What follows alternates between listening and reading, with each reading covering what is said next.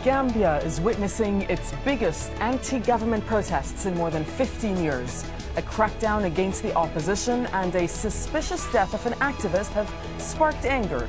So as Gambians head to the polls later this year, we ask, what's causing the unrest? This is Inside Story.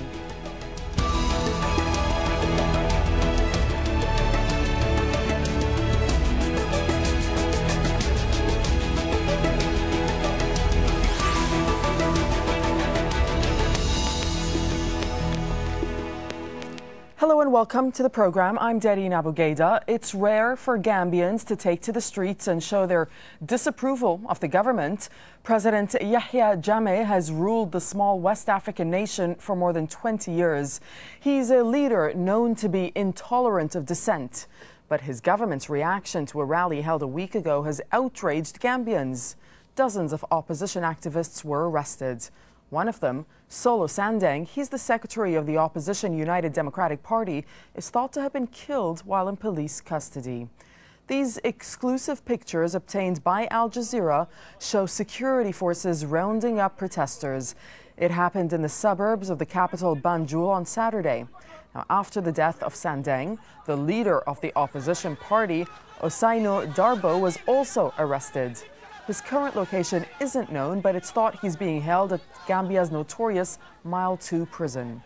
Before we bring in our guests, Al Jazeera's Nicholas Hack reports from the Senegalese-Gambian border.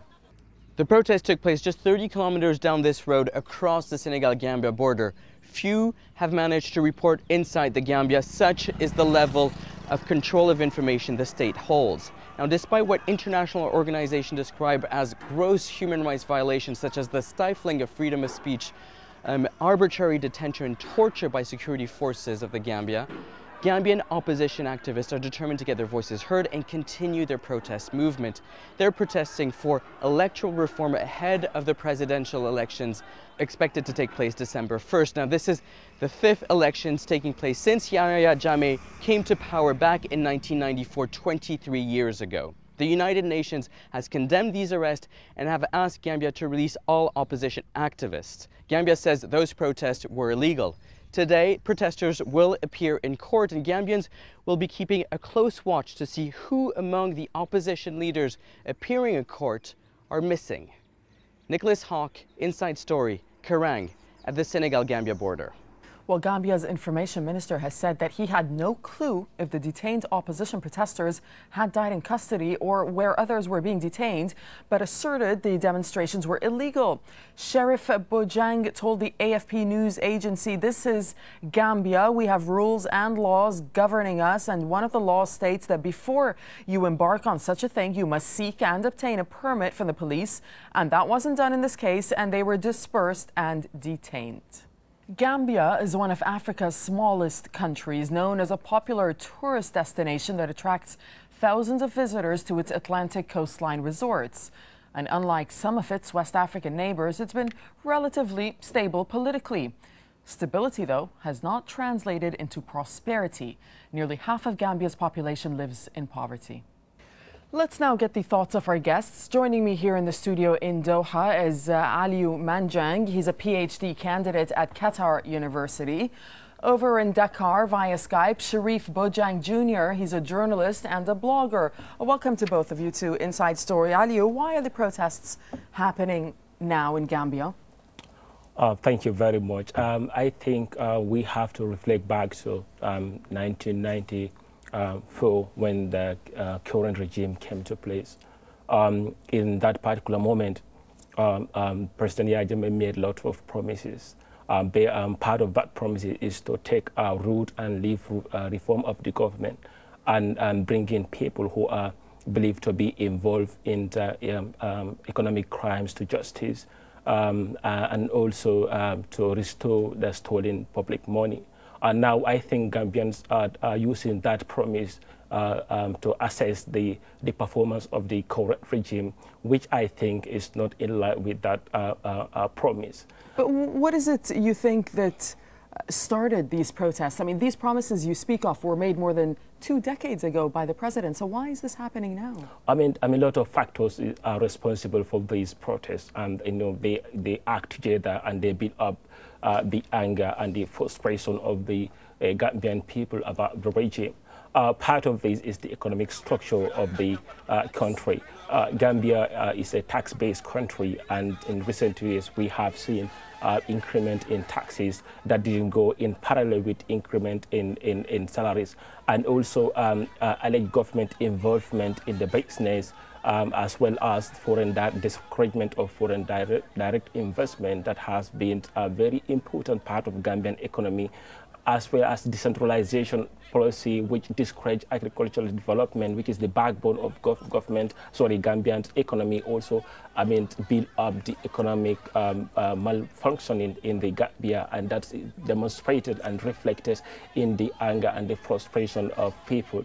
But I think there are also immediate factors that are also responsible for this part of it, the recent border closure between Gambia and Senegal. Gambians are much dependent on the re-export of goods and commodities from Senegal. Part of this material, building materials, and also like crude oil, and people, there is report of lack of electricity recently. These are all factors that have built the frustration of Gambia against the regime. And I think oppositions, know this situation. They try to exploit that that momentum, and they took into the streets in a bid to win the acceptance and the confidence of people. Sharif Bojang Jr., speaking of the opposition, we have seen this reportedly massive crackdown on the opposition in Gambia, and there are reports that senior opposition members have been arrested. And we were just reporting also that there have been reports of the death of one of the opposition members, Solo Sandeng. What will the opposition do next? Well, I'm not sure I think it's a waiting game for now. The opposition leader, as you know, Ousseynou Dabo, is in custody. Several other of his executive members are in custody. Some other people are in custody. These are just ordinary members of the opposition United Democratic Party. And this report that some people, that at least one person died in custody as a result of torture and brutality from the security forces. I think this leaves a lot of anger, a lot of doubt, a lot of frustration. And unless the government produce these people who are said to have died in prison, I think it's going to, whatever happens, whether there is a court case or whatever, the government stand will create more questions than answers. And to add to what my compatriots have just said about some of the reasons that propelled this protest by the opposition, I agree with him on these points. It has gone back. But then I want to stress what will be the fact consequences of this crackdown on the opposition? Well, the consequences is that I think it is more of what the Gambia has to win from this than the consequences, because I don't think it can get worse than that as far as the government is concerned. We've seen on Thursday when these protesters took, the first protesters, when they took to the streets. It's a peaceful protest, and the police used force, heavy-handedness to clamp down on them, using batons to beat people up. And then this is as a result of that, we've been having reports of deaths. On Saturday, we've seen a different tone. The opposition leader led the protesters, his party members. We didn't see the police doing the same thing, for example, beating the opposition leader. They had their batons, but they didn't do that, because I think finally they've come to the realization that Gambians are up, and they are up to protest for their rights. You cannot take them for granted. If you use batons and guns and stuff to suppress people against, just protesting peacefully and calling for not even a regime change, but for electoral reforms, some more people are going to go, but I think are going to the street to protest. So I think the lesson learned from this for now is that you cannot suppress the rights of the people and expect them to go down on the ground for you. It's no longer going to happen. Let me ask you about the reports that we've been mentioning, Sharif, about Solo Sandeng, the secretary of the opposition party, apparently reports saying that he's been tortured to death while in detention, and Amnesty International saying that, in fact, according to information that it's received. Do you see any process of accountability playing out here? Well, I'm not sure of that because in consideration of the fact that in the past we have issues like this, April 10, 11, 2000, the last time we had such mass protests, citizen protests in the streets of Banjul and its environs, people died. They were not accounted for. The government failed to own up to its responsibility. We've had the disappearance of a journalist, and then the government failed to take its responsibility. Another journalist murdered. The government failed to take responsibility. So the big issue here, first of all, is that, we need to verify 100% that Solo Sandeng had died in prison. If that is confirmed, then we come to the next stage, and that is, what is the government going to say about this? But I can assure that this issue, this time, things will be different because he was arrested. In the past, especially in the case of a missing journalist, the government said they had no idea of it. They're not responsible for the arrest of this journalist. But then this time, Solo Sandeng was arrested in public, in broad daylight. There are video footages of it. So the government cannot claim that it is not responsible for his arrest, in contrast to what the information minister had, said. What the information minister was saying, Sharif and Alieu, is that he has no clue if the detained opposition protesters had died in custody or where others were being detained. He's also saying that the demonstrations were illegal. Does he have a point, Alieu? Well, the situation in Gambia is tense at the moment. For sure, the minister would talk in the interest of the government. And definitely we have conflicting reports about the number of people arrested and whether, in fact, Solo Sandeng is dead in the custody, because what government is saying is contrary to what is being propagated by other online newspapers in the Gambia and abroad. So at this moment, we have to see. How difficult is it to get information out of Gambia? Well, I think in recent years we have been seeing a crackdown on the journalists, both local and international media. People are not, international media have rare access to information in the Gambia, but I think now that's no longer an issue there because we have lots of online radios in diaspora. More than 10 or 11 radio, and they have access to Gambia through the assigned, informal journalists who provide them with information. And also now we have seen kind of proliferation in number of satellite dishes which Gambians have in their possession, and they are able also to connect to like external or through Senegal media, which are also very much in the extensive coverage of what is happening in Gambia, because the border is fluid and it's very easier for them to go and have what they want without being intercepted by the government. Sharif, for you as a journalist, is it difficult to verify information coming out of the country? It is very difficult to verify any information from the Gambia because what is happening is, in order to verify information from the people on the ground, they themselves need to be informed first. But the Gambia, there's no independent journalism. People who attempt, including, of course, the information minister, who is also the owner of the Standard newspaper. When the last time he was very critical of the Gambia government, the Gambian government, his newspaper was shut down, was closed a few times, at least twice, for being, for being independent, for being tough. So, this is a very difficult situation. People are there, those journalists who try to tell the truth, to report as it is, they are shut down. So what we are having in this situation, once again, throughout this incident, is that we have our families in the Gambia, and they were relying on us. Isn't it ironic? Outside the Gambia, my friends, my families, my colleagues, everybody rely on me outside the Gambia to tell them what is happening in the Gambia, because there is no free flow of information. The government has shut down all sources of information. And if you want to permit me, I want to elaborate on your question to Alieu on the question of the information minister not being aware of it. I mean, here is a government minister, the spokesperson of the government, who's been coming out all these days to speak on behalf of the government, to react to allegations and assumptions and everything. But when the question came to you, that are you aware that Solo Sandeng was arrested in the first place, I was expecting the answer would be yes or no. But I mean, there was a lot of hesitation, and that goes to show the kind of government we have in place. If you don't even prepare your spokesperson to tell the world what is happening, and he is in the dark the same way everybody is, I don't think that is a government that we want to continue in the Gambia. Well, speaking of the government, there are upcoming elections, Alieu, later this year, and there is the point of view. Some are saying that this particular case of Sandeng highlights the fact that the government will perhaps be intensifying its crackdown on opposition, on any independent voices ahead of those elections in December. Do you agree with that? Do you think that is going to happen? No, I think government will be cautious about what it will be doing next after what we have seen in recent days.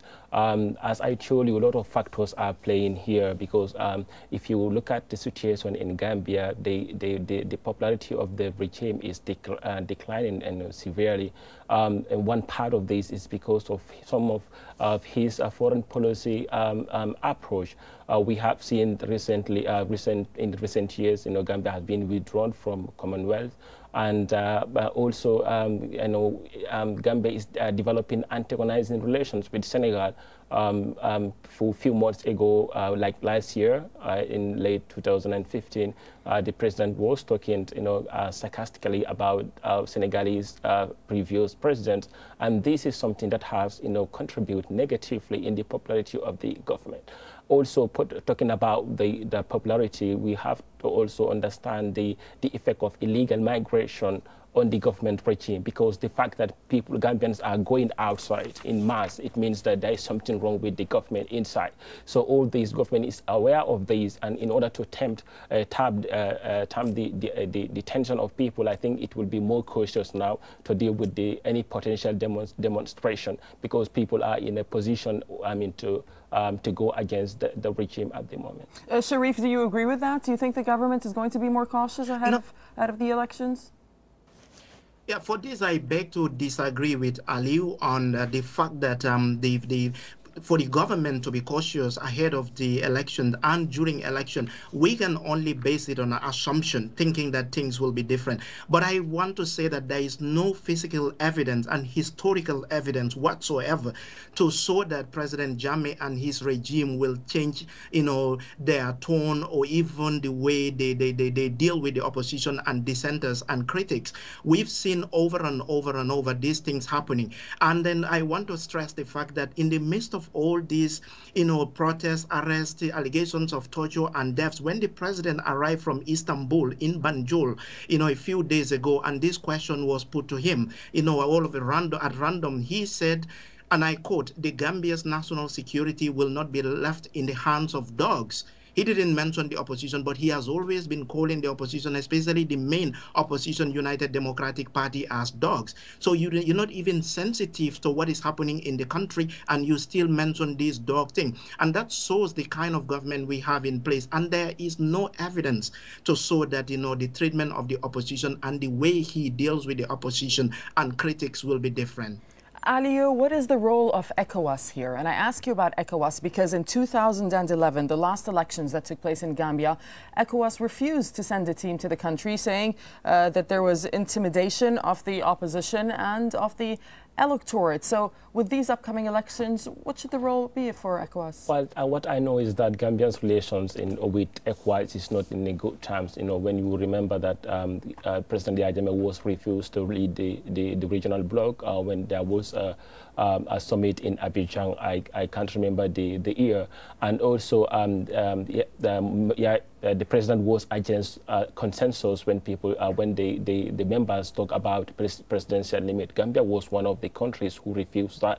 And just recently, we have seen ECOWAS delegation being to Gambia to discuss the border issue. So we can see that there's kind of frustration with the development in Gambia, in domestically and externally from the side of ECOWAS. I will not be surprised if they don't come come to supervise the next year election. But I think they are watching closely what is happening in Gambia at the moment in concurrent with what also other regional and international organizations are doing, because we have heard from the Ban Ki-moon and other human rights organizations talking about the development in the Gambia. And I think without ECOWAS is not exempted from these development. So definitely they are following the development to see whether they will be on the ground to supervise the election is a question that has to be answered now. And Sharif, for the European Union, which has traditionally been Gambia's biggest donor of foreign aid. Now, we know that in 2014, the EU did cut off 13 million euros that it was giving to the country, saying at the time they attributed that decision to the lack of progress on human rights issues and the human rights concerns they had when it came to Gambia. So how effective, though, is this policy, or has this policy been, of holding up aid to try and sway the government to improve their human rights records?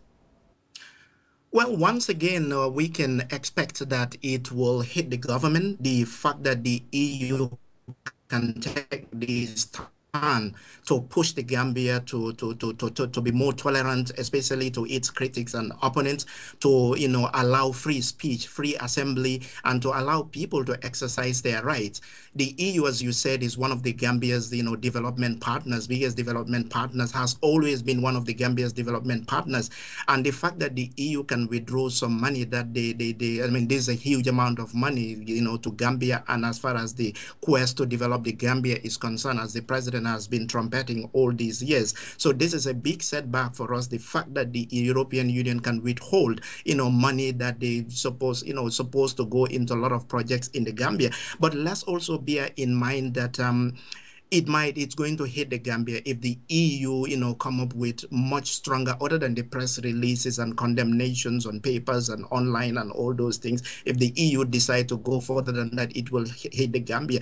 But I'm not sure that it is going to hit the Gambia at such a magnitude that it is going to force, President Jammeh to even make major changes in the Gambia, for example, because he said this a few days ago when he came to the country from Istanbul, where he went, in Turkey, where he went to attend the Organization of Islamic conference, meeting there. And then he said, he boasted that the Gambia throughout his tenure, the biggest donors and partners turned their back on the Gambia. He made reference to that, and he said the Gambia has been developing and it's been surviving, and thanks to other partners. For example, we've seen recently he swayed diplomatic relations from Taiwan to China. And of course, it's about money. And the announcement that the next OIC, Organization of Islamic Conference, will be held in the Gambia. And he talked about money, the wealth of these people, the wealth of the Arab world, and stuff. And he is expecting that that will be a bumper harvest for the Gambia as far as money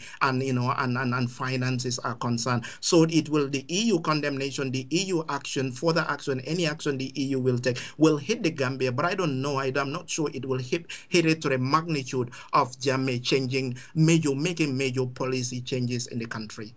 Do you agree with that, Alieu? And what needs to be done for these policy changes to take place in Gambia that the people request? Well, I echo him when he talked about the foreign policy shift. We have seen that in the Gambian foreign policy pattern, the president has been propagating these anti-imperialist, and that also forced Gambia to ally with anti-Western regimes like Libya, Iran in the Ahmadiyyan term, and also Venezuela, Cuba.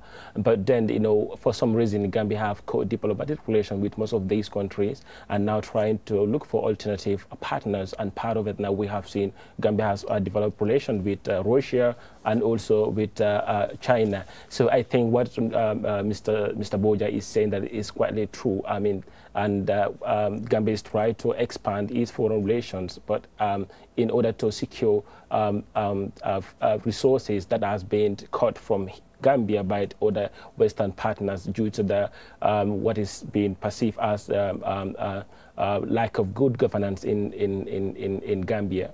So I think that's true. But what the government should do now in order to tempt the situation also has to do, trying to, reach out to the nation and understand and make them understand what is happening on the ground.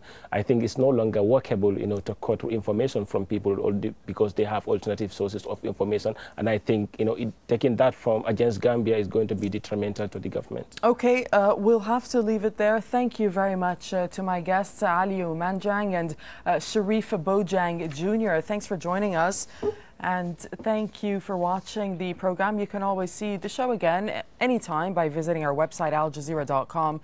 You can also have a further discussion by going to our Facebook page. That's facebook.com/AJ Inside Story. You can also join the conversation on Twitter. Our handle is @AJ Inside Story. From myself and the whole team here in Doha. Bye-bye for now.